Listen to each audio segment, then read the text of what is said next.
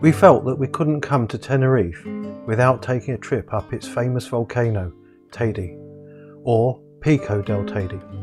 This volcano is effectively the cause of the island in the first place, and is the third highest volcano in the entire world. Also, at 3,717 meters above sea level, it is the highest point of any island in the Atlantic. Depending on where the info comes from, the height varies within a couple of meters, but fair to say it dominates everything on the island. We booked a half-day trip and set off on the day before we returned to the UK to spend an afternoon enjoying the change of scenery.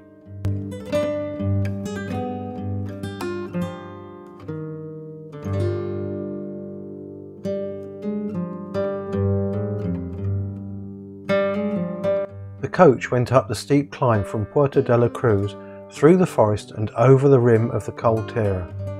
We passed through some small towns on the way.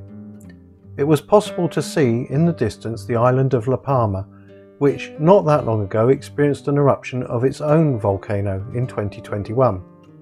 I need to point out that this video was mostly from the coach, and we discovered that the glass created a tint to the colour of the video. This proved to be very difficult to get rid of, so we decided it would be best to leave it.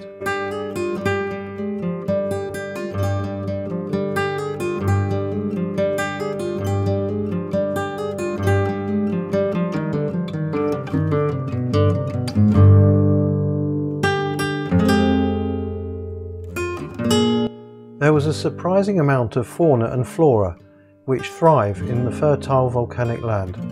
Teide itself is a stratovolcano. This means that Teide is the cone volcano built up over a long time with various layers from explosive or effusive eruptions. There are other volcanoes forming this as well, with several older cones noticeable on Tenerife and up here in the old caldera.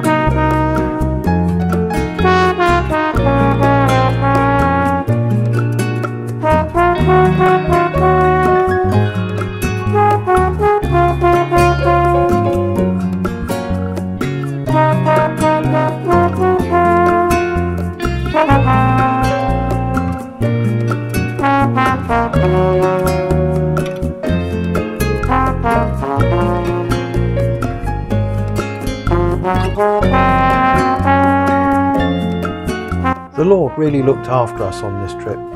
We had some fantastic weather. Normally there is cloud surrounding the mountain, lower down, which can hide the view. The cloud is important as it provides the water for the island. The moisture condenses and seeps into the porous rock, which allows for it to be collected and piped down to the towns and cities. The cloud is formed from the trade winds carrying moisture off the Atlantic.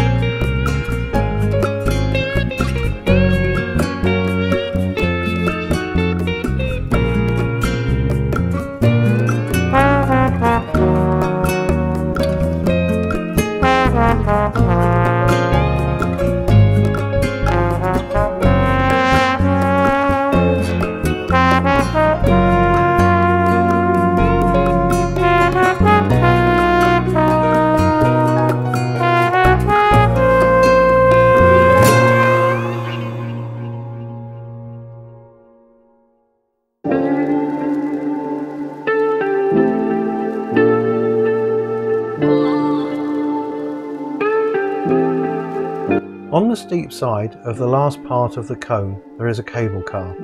This takes visitors up nearer to the rim. It was here that we dropped off some who wanted to go up to the top by cable car. The altitude at the cable car station is already getting thin, and so the pressure is noticeable. Someone had a pack of potato chips on the bus and it had swollen like a balloon. Then later we stopped at the cafe and information centre, and there packs of snacks had also become very swollen.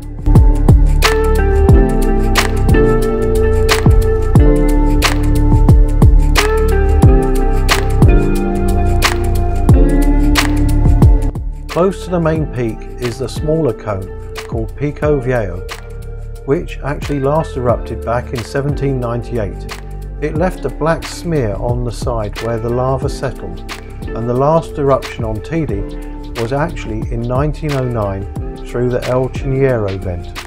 The last eruption of the main vent is believed to have been in around 850 AD.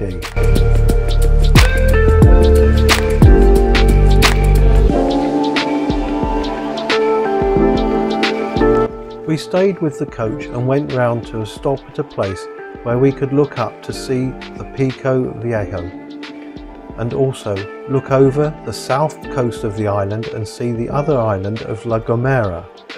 Again, it was a large grey mass with clouds over the top. Because of this, I'm not sure if you will be able to see it in this video.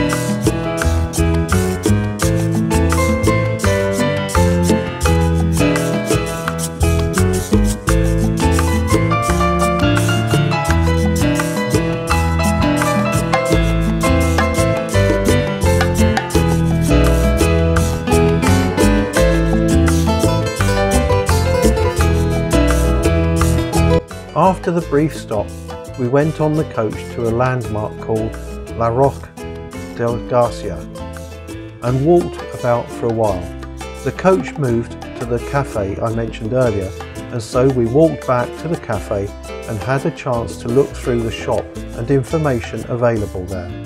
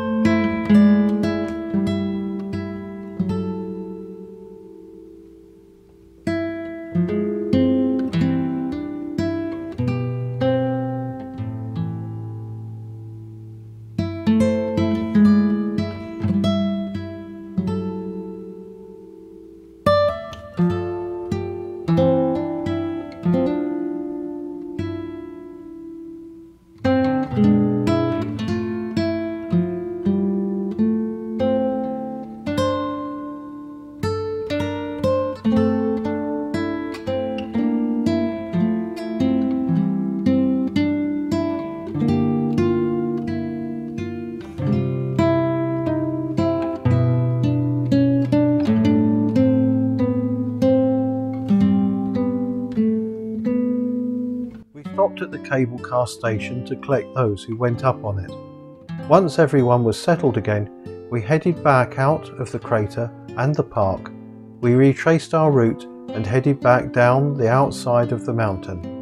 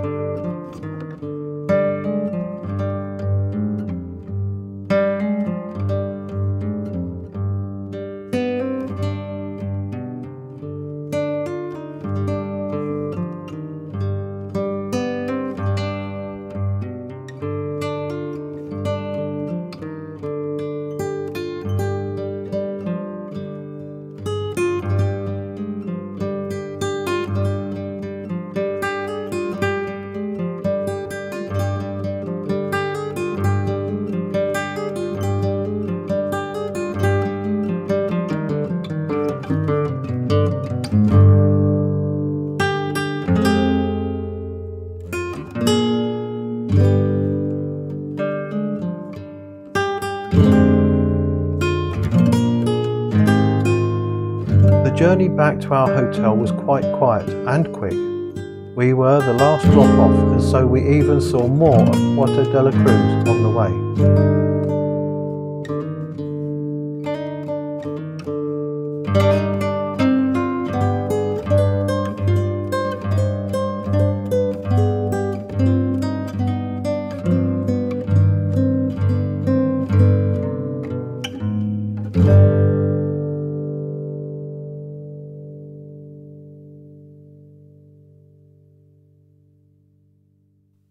We are Rod and Mariana. This is the fourth and final video in our Tenerife series. We hope you like it. If you have enjoyed it, please click the like button and subscribe if you want to see more of our videos.